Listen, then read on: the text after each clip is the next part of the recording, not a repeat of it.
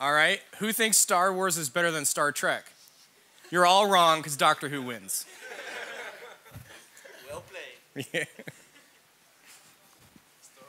We had an internal Microsoft event where everyone goes to Redmond and the product team show us what's coming so we can prepare and that sort of thing. And to get everyone excited, they had a guy dressed up as Master Chief Halo, right?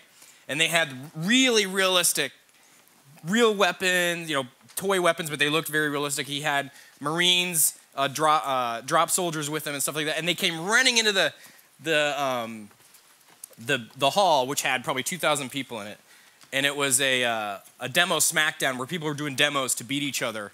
This is how we get excited at Microsoft, is do demos against each other. And he came running in, and a lot of our employees from around the world got really scared because in some countries, when people run in the room with guns, it's kind of for real. So they do that session twice a day. So the next session they had to come in with bananas instead of guns.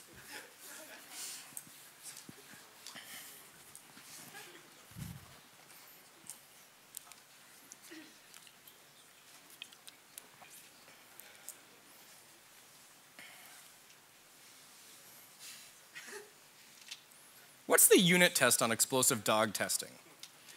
Like, boom, all right, you passed, but now it's done.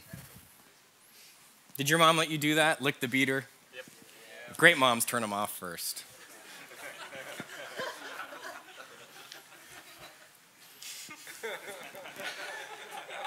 Has anyone seen this before? I've seen that in real life too. Yeah. This is bad grammar. We consume more than 400 Africans. I think it's we consume more than 400 Africans consume. But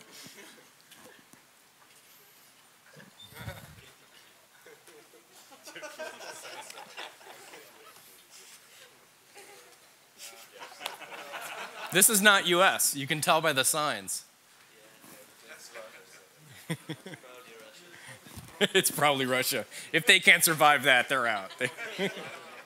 This, I'm totally getting a good, because the zombie apocalypse is coming. Don't doubt it. If you have a teenage child, you know what I mean, because they're like.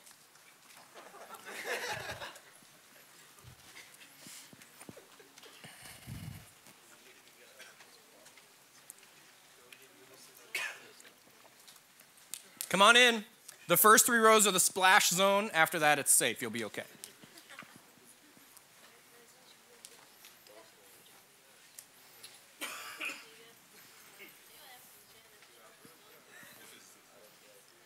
That's just a really creepy band from the 70s.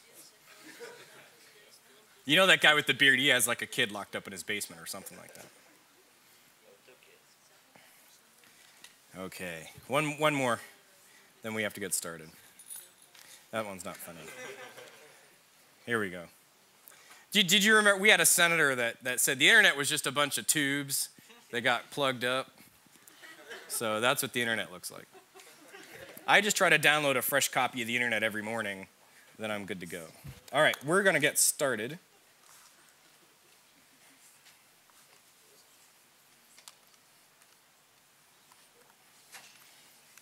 Welcome to the last session of DevReach. And this is always a sad time at any conference. Your brain's full, you're tired, you've made friends, you didn't have to work for 2 days, and then you have to go back to reality and all that. So we're going to talk about soft skills, which is a weird thing to talk about at a technical conference, because we're all about learning languages and prototypes and the latest shiny bullet and all of that stuff. And it turns out that even as nerds, we need soft skills to be successful in our career. I've been at Microsoft for about 5 years now. Before that, I had my own startup company, sold that to a giant soulless conglomerate, worked for an e-commerce company where I built software that drove the color of the skin of chicken based on where you live, or the color of salmon as you grow it. So we could hack the color of salmon. That was kind of neat. And then I worked for, then I built a consulting firm for another company, and then I joined Microsoft. So what I'm going to be doing is talking about a lot of the lessons that I've learned in my career, And as I was leaving my last company, I was trying to pass these lessons on as tribal knowledge to the younger developers in our companies to kind of help them along. And someone said, you should do that. You should give that at a conference. And I've since, I think, given this talk maybe 150 times. There are 4 hours of material here, and we're going to stay here for all 4 hours. We'll probably stop in an hour. So let's get started. You guys already knew who I am. Okay. So who knows George Jetson? Who can sing the song? Yeah, no one ever answers that. All right. So this was my first lesson. Right out of college, I joined the government, the state of Ohio government, working for an arts organization. So we would take government money and spend that on arts, all sorts of arts. Real arts like ballet and opera, all the way to crazy performance art where like a lady would paint cats in the park. Like that, I don't judge, we just gave money. And I built this whole new system for them. They had all these databases. Anyone do Paradox for DOS? Anyone old enough to know what that is? And they had databases over there. They had 3 different accounting systems. And I said, well, I'm going to write one system to rule them all. And I even used a Tolkien reference, and none of them got it because they're all artists. And I wrote this one system, and it integrated everything, and it was beautiful. For example, it took a report that they had to give to the government once a quarter that said what money they spent on what projects. This report, annually, it would take 4 people 6 weeks to put this report together. So real big project. If this person was working on a report and they came up to you, you had to drop everything you were doing and help them with this report. So in the new system, this report took one person, 15 minutes, next, finish, right? Very easy, report was done, and I was showing it to them, and we were launching the application and getting it out, and I was demoing this new report capability. I thought, this was amazing. I went from 4 people for 6 weeks, or 6 people for 4 weeks.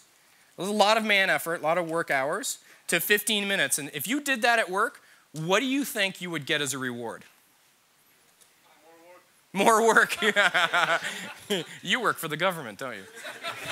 Anyone else? I was young, I was naive, fresh out of college. I thought you'd get a parade or maybe a cake, something, a pat on the back, something like that.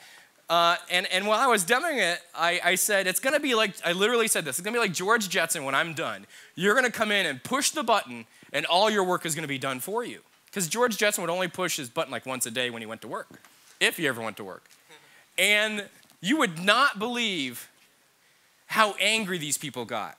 Right? Here I am bringing fire to the caveman, and they just got very upset. Very, very, very, like I ran to my office and hid, upset. And when my boss kind of calmed them down and got the torches put away and the pitchforks put away, I said, what did I do wrong? And she said, you threatened their jobs. You told them their jobs were going away.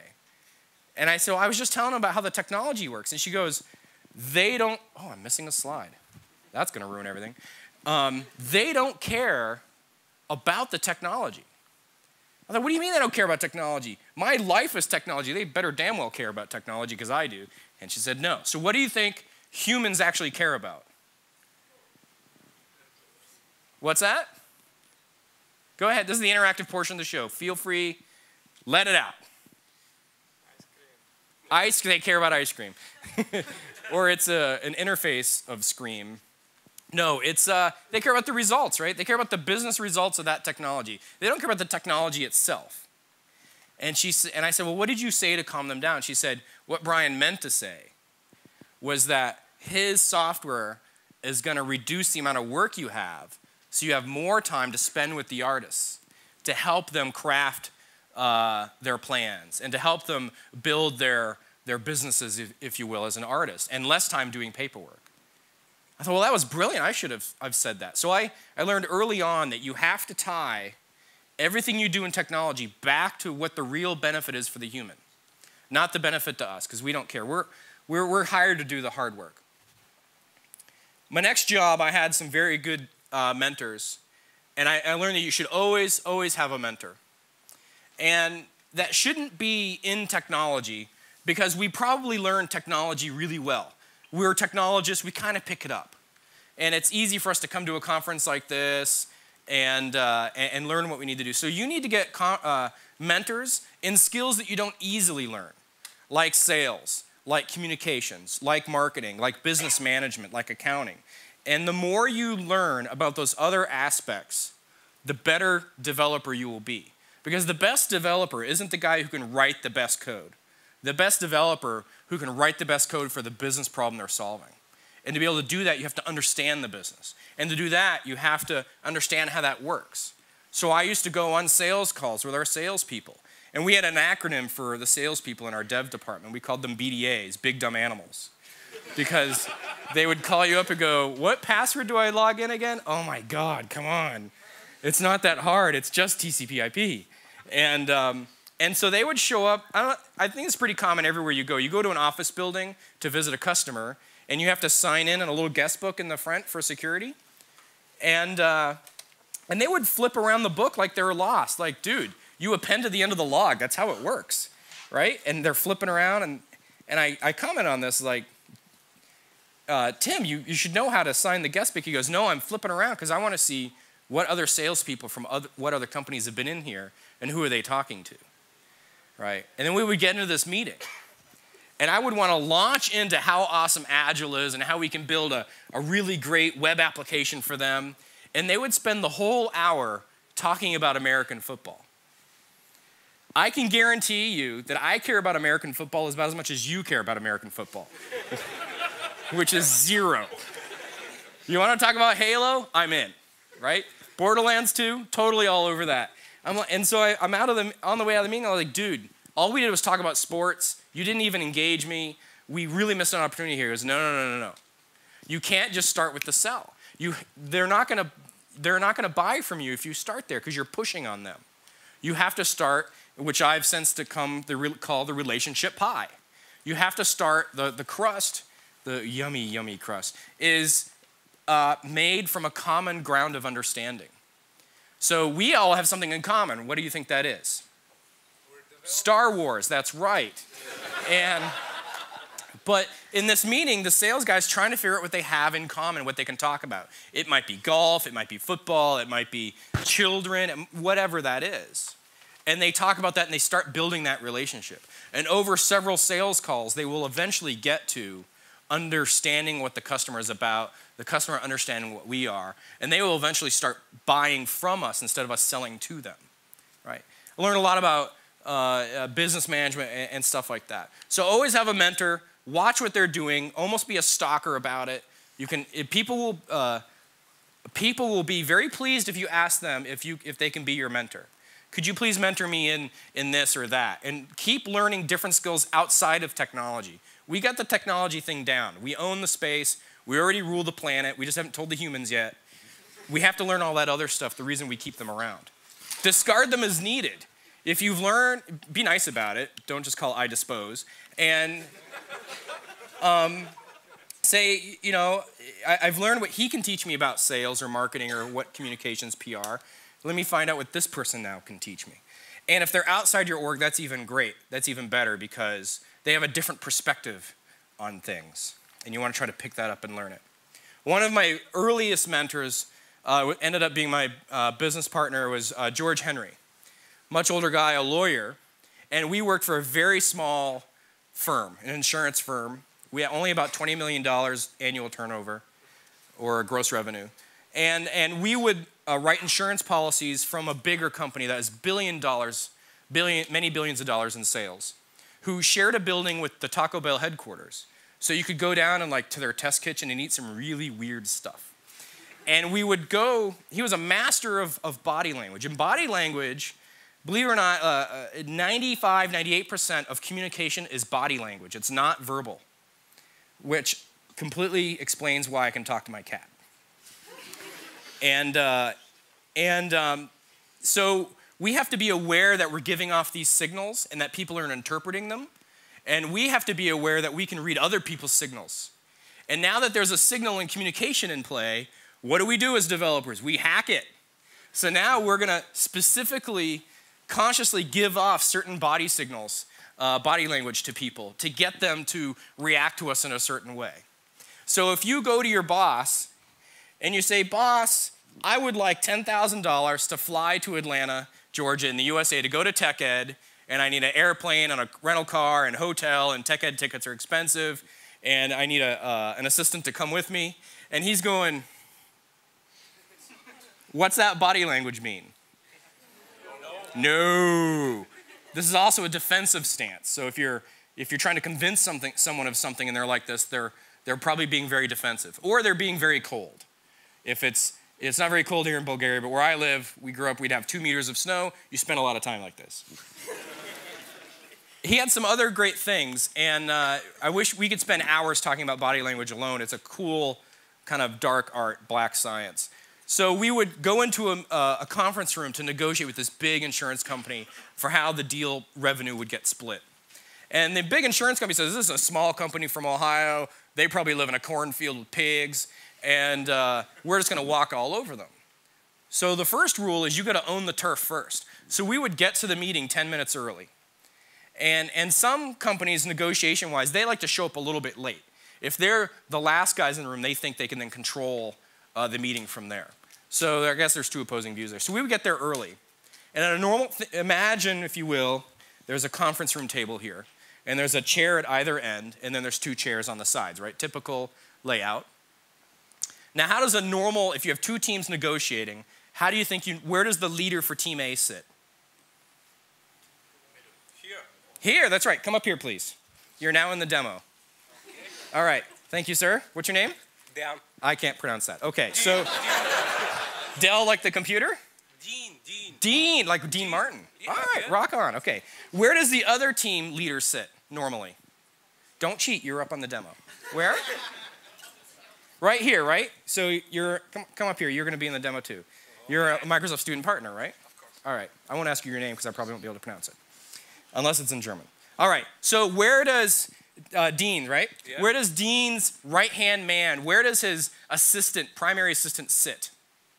Right here. Come on up, sir. Very dapper-looking gentleman. What's your name? Casimir. All right, nice to meet you. I'm Brian. Thanks for coming. So that's why we get the saying right-hand man. And Dean can lean over to him and go, what do you think, right?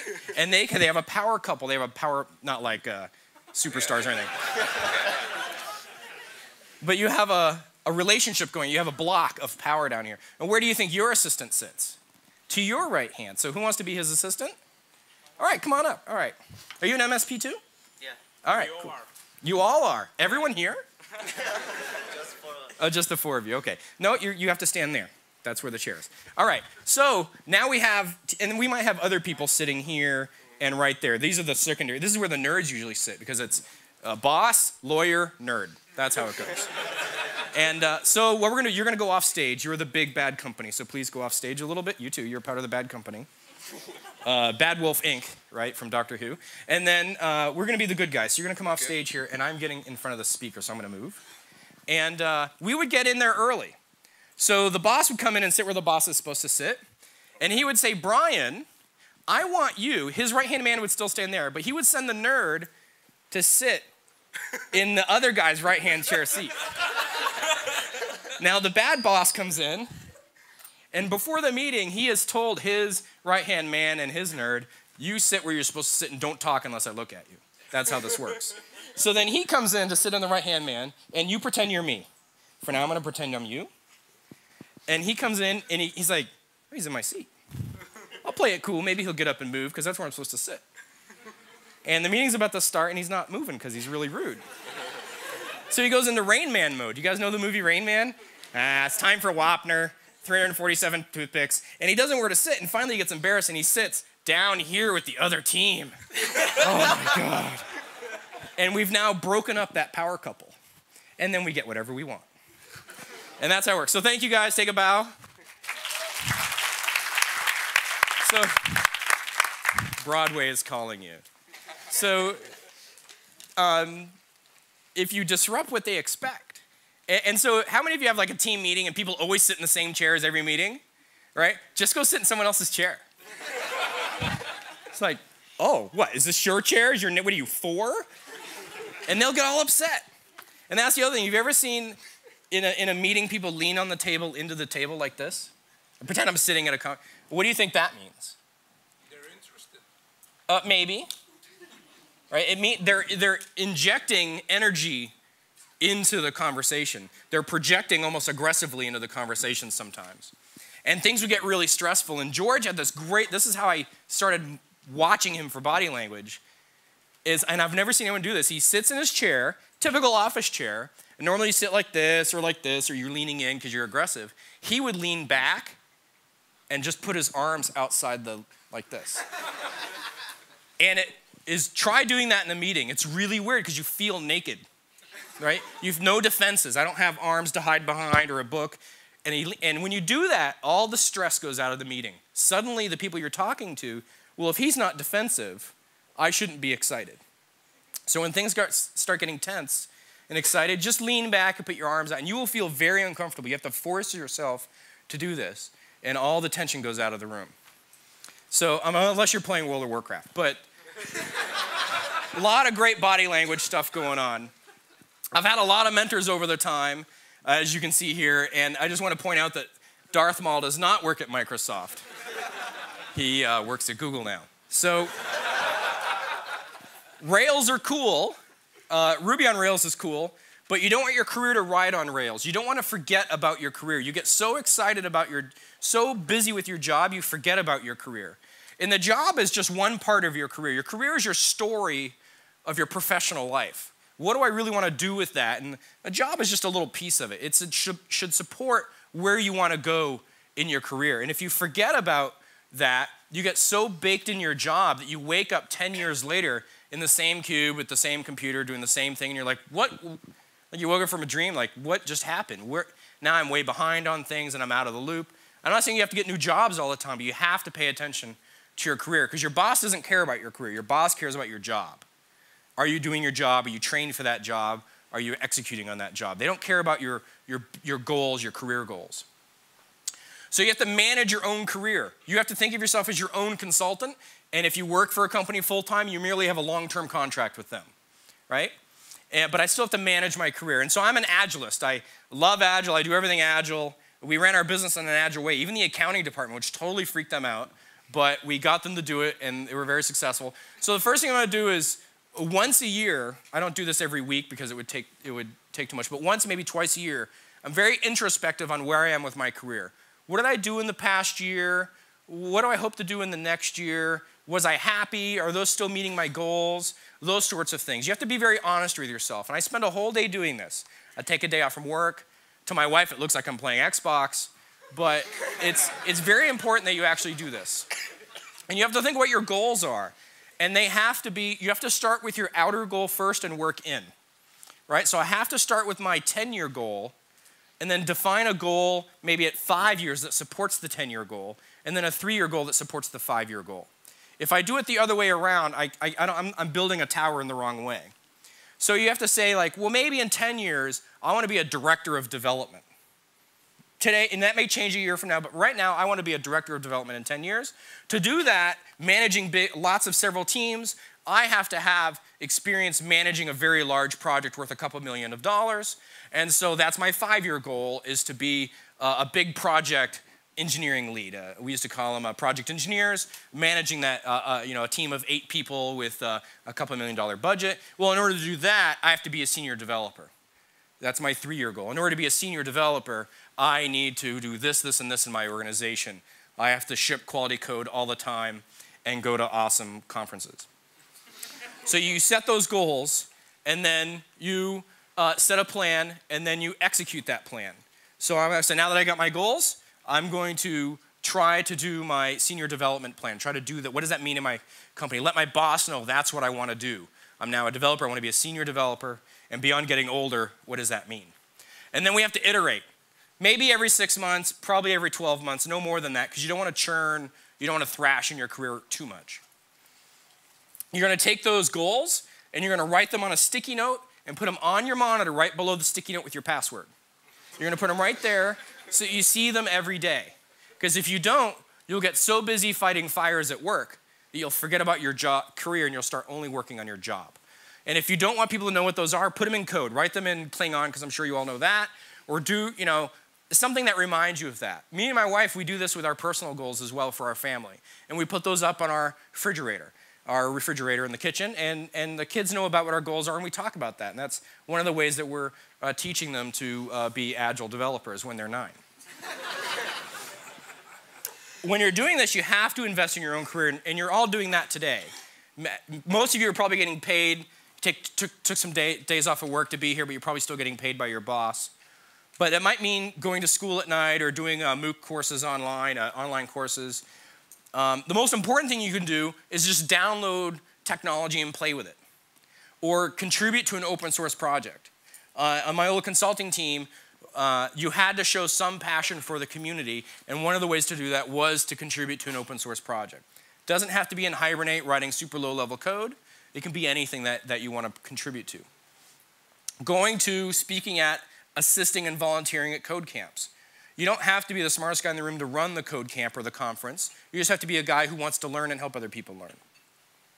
And I believe every developer should have their own blog, their own professional blog. You may not blog every day. You may not have a lot of readers. It's probably your mom and your cat. But when you solve a problem and Bing didn't solve it for you, you should write a post and put it on your blog so that Bing, all right, you can use Google if you want. Just Google it with Bing if you, yeah. But then you've contributed to the internet and our collective knowledge. And I swear to God, one time I had a problem with SharePoint. I know it's rare like that, but I had a problem with SharePoint, and I'm searching and I'm searching and I'm searching, and I found a guy who wrote an article that fixed my problem. It was me, my own blog 2 years ago. It's like, this guy is awesome. So I wrote myself a comment. You're awesome. Check out my blog. When I hired my team, when I was running my own consulting firm, there were 3 things that I looked for. And these are 3 things that you should focus on when you're looking for a job, and you should be looking for an employer that's looking for these things, if that makes any sense. If I could be any more recursive, I would be. Any idea what these 3 things are? I'm required by the speakers union to take 3 responses. So first? Motivation. Very close, very close. Yes, sir. I look for smart. Yeah? Get things done. Yes? That's from George Polsky. Responsibility. Smart, get things done, Responsibility with and responsibility. Yeah. Someone who takes initiative and goes on. Yeah, so you've got one of them nailed. Any others? I need a third. Passion. Fashion? Passion. Oh, passion. Damn. Fashion is actually number 4. So you guys, I have to say, you were probably the best audience. Most people are like, how well do you know the CLR? How many languages do you know? How many plugins in Firefox do you install? It's passion, problem solving and learning. As developers, we solve problems. That's what we do. Now I'm talking only to the men in the audience here, which in an American audience is usually 99% of the audience. When your wife or girlfriend or fiance or partner talks to you about a problem they have at work or a bad day they had, they don't want you to problem solve. Been married 14 years, figured that out a couple weeks ago. They want you to listen and be supportive. If I'm not right, ladies, tell me. They don't want you to problem solve. I want you to learn, because everything you know today is worthless in 2 years. Right? Technology changes quickly. That's not Microsoft. That's just technology. It's moving faster and faster and faster. The fundamental skill sets you'll always be good for you. How to problem solve, big O notation, all those sorts of things. But exactly what's in MVC 3 is worthless, because MVC 4.5 just shipped, right? So I want someone who can learn, because I don't want to hire someone who's a rocket scientist, a ninja with jQuery today. Because a year from now, my company may need completely different skills, right? And so I want someone who's a web developer who can learn whatever framework comes out, whatever becomes important. And so I want someone who can learn, not a one-trick pony. And passion. We do this for a living. I spend a lot of time working, and to me, because I'm passionate about technology, the line is very blurred between life and career. It's almost completely intermingled, and I think a lot of us are like that. It's great if you're not passionate about technology, you just work 9 to 5, you put in your time, you work hard. but you go home and you're passionate about something else like raising miniature unicorns or basket weaving, which I have a neighbor who does that, and stuff like that. That's totally cool if you need to find your passion in life, but if it's not technology, I don't want you on my team. I only want people who show up to work in the morning and go, damn it, let's write some code, right? That's what I want. And I love everyone else, that's great, but on my team, that's what I want all of us to be like that. So I've already talked about how everything will be worthless in 2 years. This is probably one of the most important slides in the deck. I give this talk at junior highs. You would not believe how much they laugh at, oh my God, he said the word poop. Like 6th, 7th, 8th graders. So you need to eat like a bird and poop like an elephant. And you probably are wondering what the heck that means. I didn't invent this. I'll tell you about it, who did in a second. Birds, and I'm not a biologist, so I'm just gonna make some of this up. Birds eat a lot of food. They have a very high metabolism. They don't gain a lot of weight. They burn a lot of energy, so they're constantly consuming food all the time.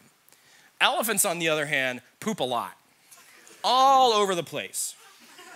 And for us to be successful in the careers that we have, and I think this applies to any career, you have to consume a lot of information from everyone, everywhere you go. Right? I don't want to be the smartest guy in the room, because if I am, I'm either A, wrong, or B, not learning anything. 3, probably a jerk. So I want to consume as much information and knowledge as I can, and that's eating like a bird. And pooping like an elephant is sharing it with everyone, everywhere. I'm pooping on you right now. I am paid by Microsoft to be a professional pooper. And so there's a great book called Rules for Revolutionaries by Guy Kawasaki, who is probably the original evangelist as an actual job for the original Macintosh, actually. And he says, I poop, therefore I am.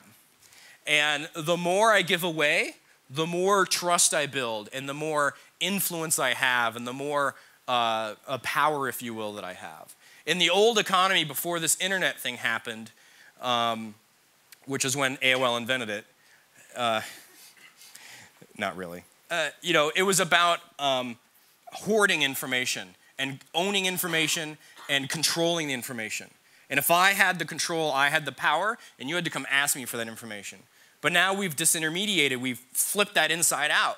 And now it's who shares information that becomes more powerful, right? And this has changed a lot of industries. Look at car dealerships, for example, who normally they controlled all the information. They knew how much the car cost. They knew all the information about the different cars. And now you can look all that up online. And you can walk in and say, I know it's fair. This is the car I want. Let's make a deal. So the more you share, the more you trust other people, the more trust you will get and the more influence you will have. Manage your resume like source code. You should keep it up to date all the time and try not to job hop.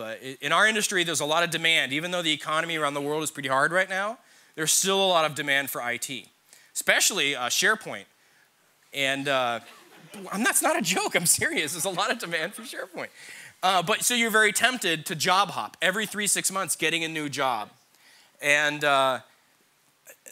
just because you're getting more and more salary and you think and this happened in the dot-com boom in the late 90s and early 2000s, and people were changing jobs so rapidly and they were going up kind of the career scale so quickly that when the crash happened, they were completely priced out of the market and they lost their jobs because they were too expensive. When I look at someone at their resume and they've job hopped like that, that says a lot of things to me. One, maybe they don't know how to finish a job. Maybe they don't know how to finish a project. Maybe they're hard to get along with. Maybe they escape a company before the problems that they've caused hurt them, right? Maybe that's not fair. Maybe that's not right. But when I'm looking at 10 resumes, I need ways to say no to get down to a couple before I can say yes. And one way is to say, look, if they job hop a lot, I'm going to hire him. He's probably going to be gone in 6 months. So why invest all that effort into this person, this emotional investment into this person if they're just going to leave soon? So have a story for every job on your resume. Not why you left, the boss was a jerk, I hated their source control management. There has to be good stories. And really have that story. What would you tell your grandmother about that job, right? It was great. I learned a lot about continuous integration. But I learned that I really was I wanted to focus more on automated testing, and they weren't doing that there. You can't say, I failed to show up for work for a week and they fired me. That just doesn't work. And how many of you, most of you probably do your resume in Word. Word has a feature to text when you're working on your resume and screws with it. Have you ever seen this? Like the bullets and the formatting and the margins. Oh my God, it's a nightmare. And I love Word besides that. So I keep all of this in a spreadsheet. And whenever I do something important, I add that to the spreadsheet. And I keep that updated. And I do this throughout the year. Every week I look back at my week and I add it to the spreadsheet. And then when it comes time to do my performance review or my resume, I go to the spreadsheet and pull that data in and massage it. Because what did you do a month ago? I don't even know what country I was in a month ago, let alone what I was doing, right? So how would you know what you were doing a year ago when it comes to your performance review? I don't remember any of that. So I log it all in, that just things to jog my memory. I copy and paste my performance review and I'm done. And it helps me remember what I was doing. But keep the resume up to date. Especially a lot of companies, at least in the US, require that you keep your resume internally up to date as well, as you take new roles within the company and that sort of thing. So who knows who these are? Come on.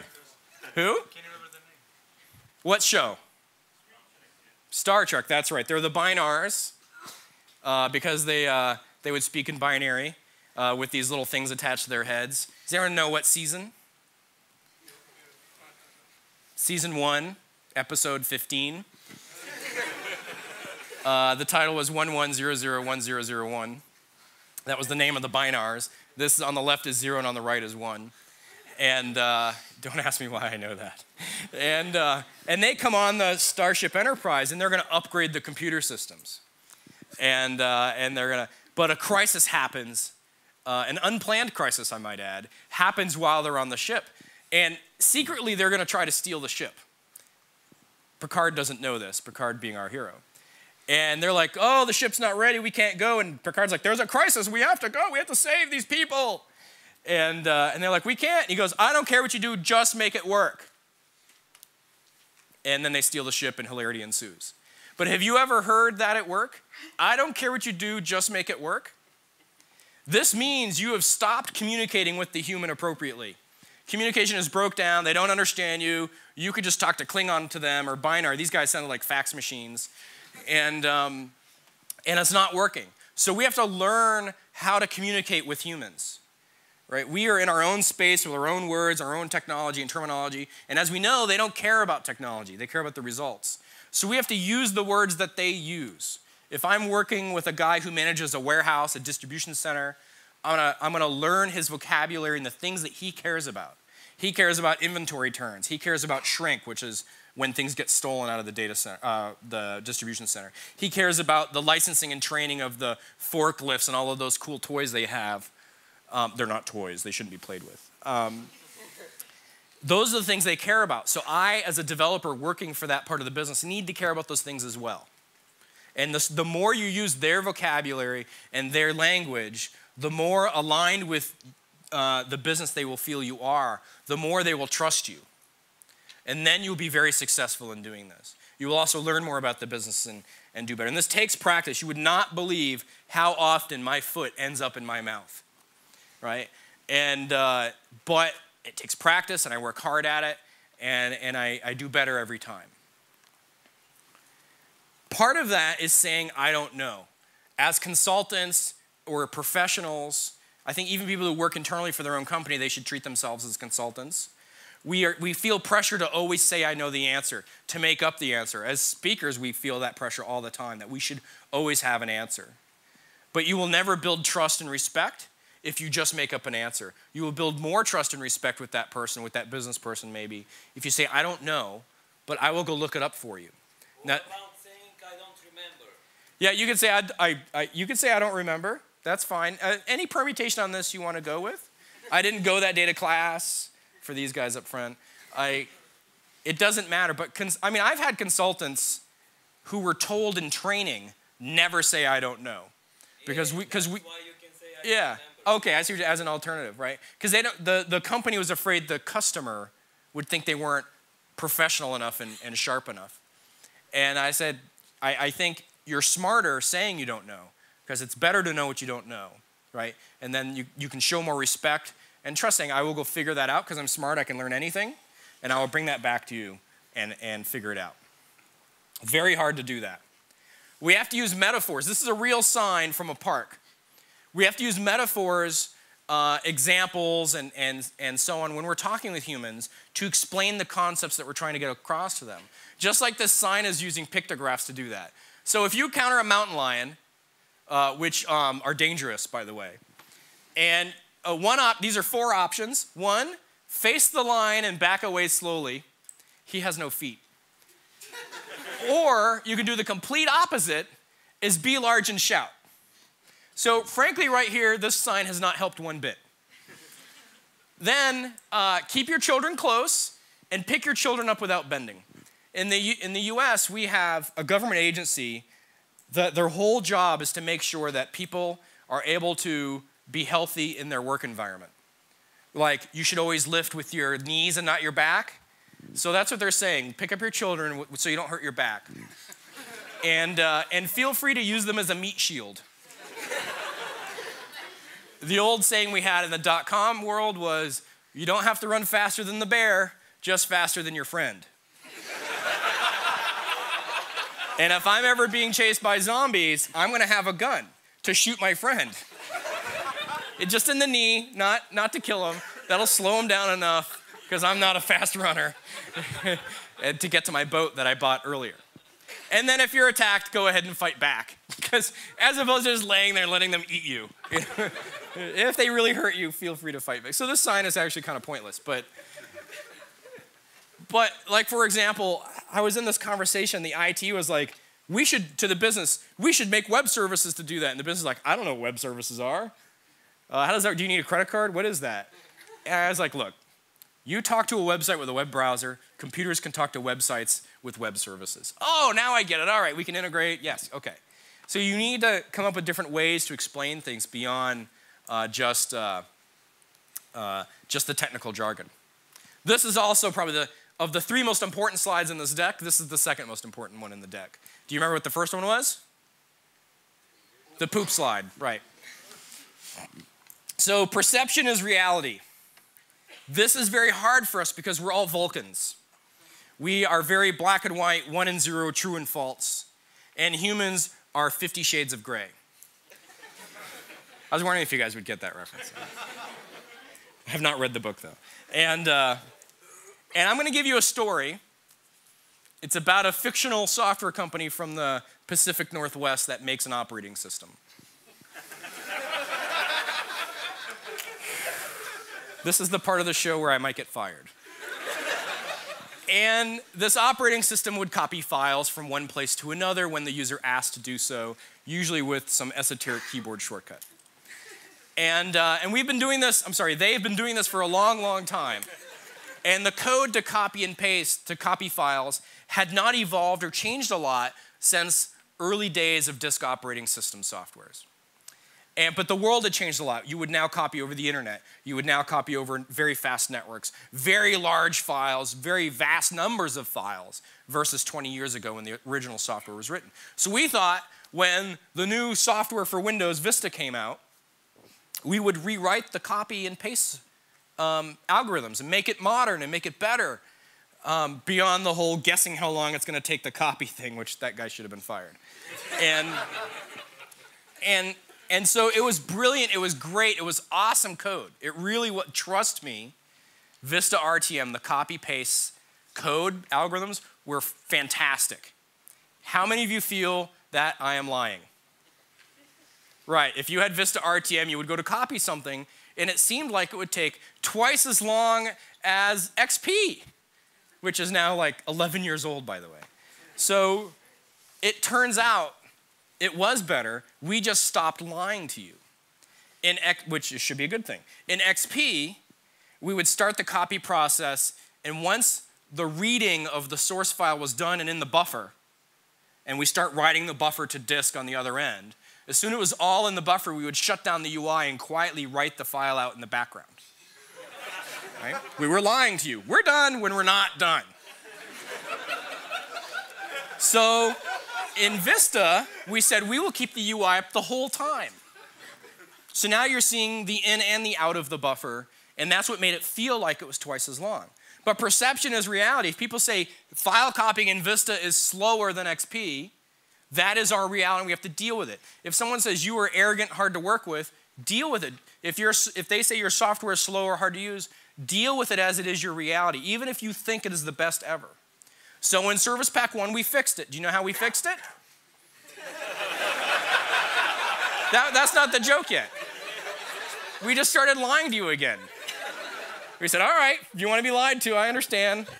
That's how some relationships are.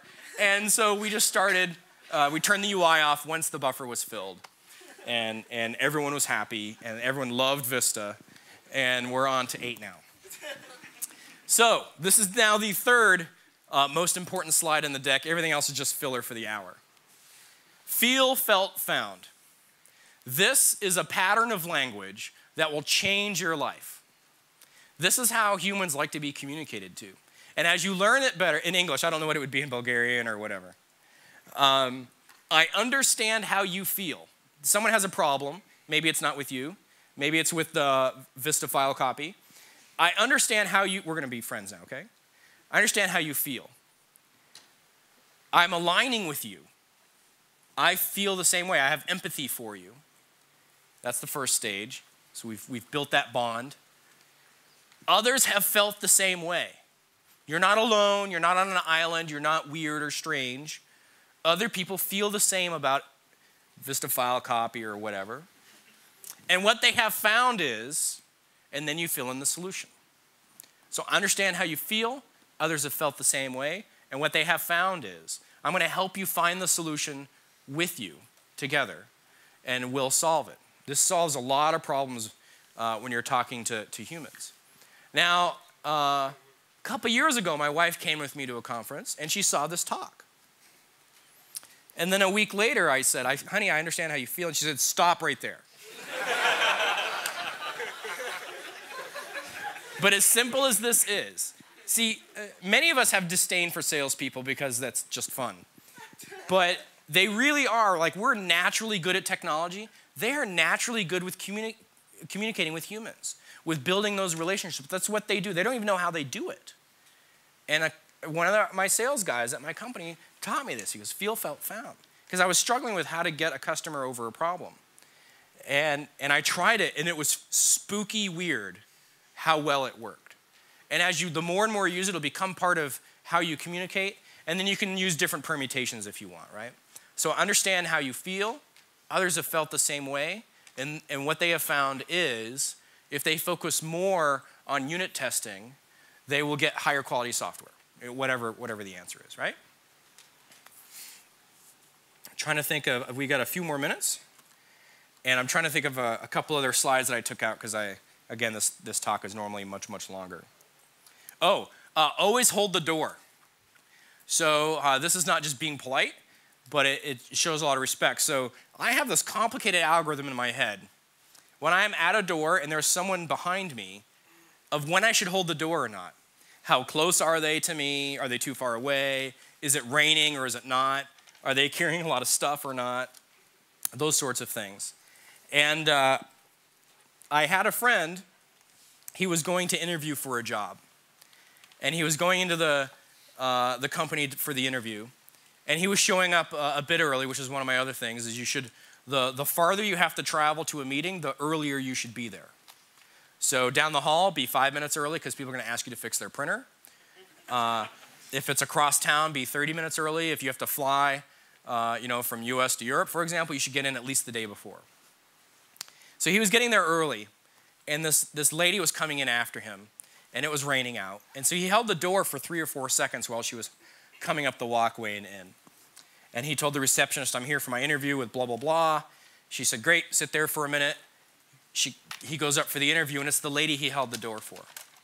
And he got the job. Another time I was in New Jersey on the project designing technology that will let you choose the color of chicken, which I'll tell in a second of why that's important. And I was leaving my hotel that I was living at for six months. And I often got the room 404. And I would go down to the receptionist and say, was it room 404? And they're like, yeah. And I go, I can't find it. And they never got the joke. So it was a snowy, New Jersey can get quite snowy and icy in the winter. There had been a storm. And I was in town, actually.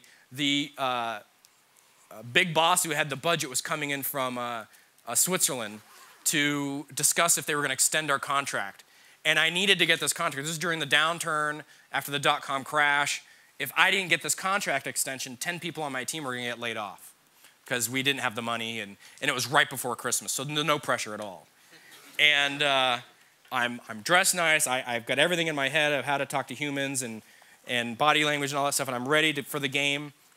And I go out, and there's a snowstorm, and this lady is stuck in the parking lot, and her car is stuck in the ice. So I help her get her car unstuck. Again, I grew up in a snowy environment, but I slipped and I cut my chin and I was bleeding and stuff like that. So she said thank you, and I went inside and I cleaned up, and I was 15 minutes late to the meeting. And it turned out she was the lady that I had to pitch the project to, that I had helped her because she had flown in and stayed in the same hotel. And we ended up getting the extension. So the story ended nice, but you never know that little good deed that you do. I don't know if you call it karma or whatever. I believe will come back and help you out. So holding the door, always being polite, always remembering who's in the room when you're talking or who might be behind you when you're talking.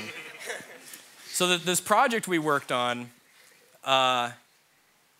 there's a company that made nutritional food for animal growers. So if you're going to grow a chicken farm or whatever, you don't grow the farm, you grow chickens on the farm. And people have a cultural preference for the color of the skin of the chicken.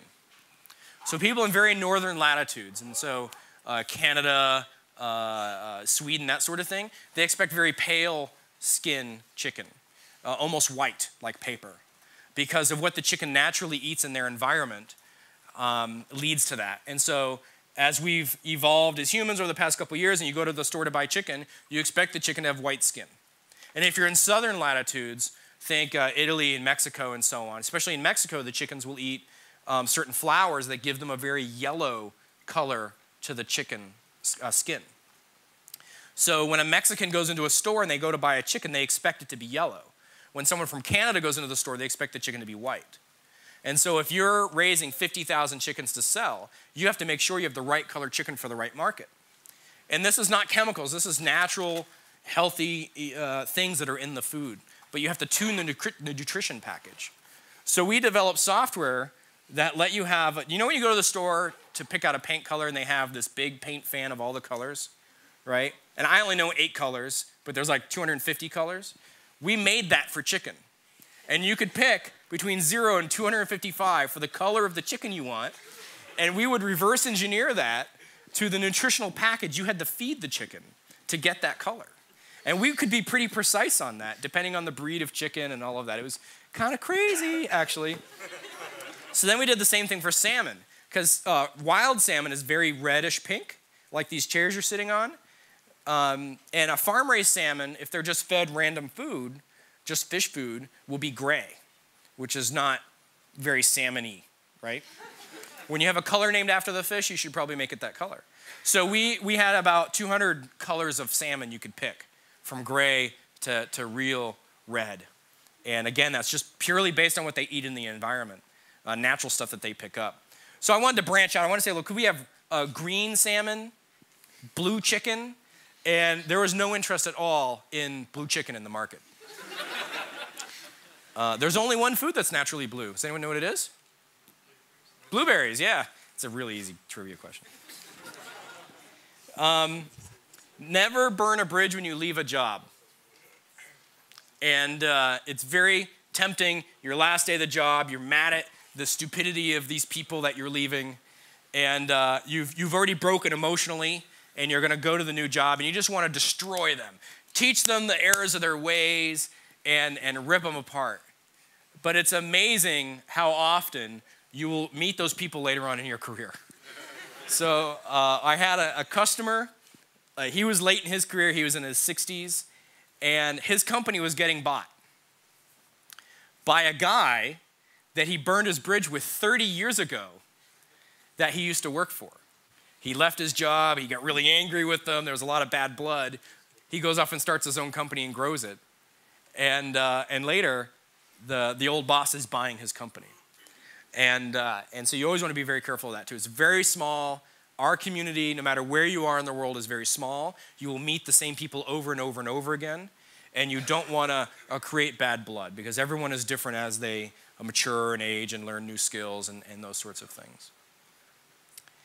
And I guess the last thing I want to say, because we're pretty much out of time and you want to go get a good seat for the raffle, is never take another job for the money. Your first job out of school, totally do it for the money. After that, never take a job for money. Because if you're unhappy and you want the more money, and you're going to go there, but you may be tricked into taking the wrong job that doesn't support your career. So you should take the job because it supports your career. The money is a separate concern. You should know whether you want the job because it supports your career before they make the offer, before they tell you how much money, benefits, and what pool house you're going to get and cars and all of that sort of stuff. So you should know for the job, does it support my career? Is it something I want to do? And then you're going to resign. And unfortunately, I don't know the job market here as well, but I know in the US, very often, your current employer will give you a counteroffer. Oh, you're leaving, that's great, but we really love you. We'll give you a raise if you stay. We'll give you more money to stay. And statistically, that never works out because you've already broken emotionally with the company. And you're already ready to move on. And this is just going to drag it out maybe another 12 months. And if they really loved you that much, they should have been paying you that much to begin with, right? So they were just going cheap on you. And they know that you're going to leave soon. And so that just gives them time to replace you before you leave. So statistically, I think it's 85% of the people that, in the US at least, that take a counter offer to stay end up leaving within 12 months. So you should never make a counteroffer. You should never accept a counteroffer because it's just not going to work out. So we're ending maybe 5 minutes early. Does anyone have any questions whatsoever? No, because as soon as I say done, you're all going to come down with questions. I know how it works. All right. Well, thank you for sticking out to the last session of the conference. I appreciate it. Thank all the sponsors that helped make DevReach possible. It wouldn't happen without them. I want to thank you for coming to this session, and let's go win some crap.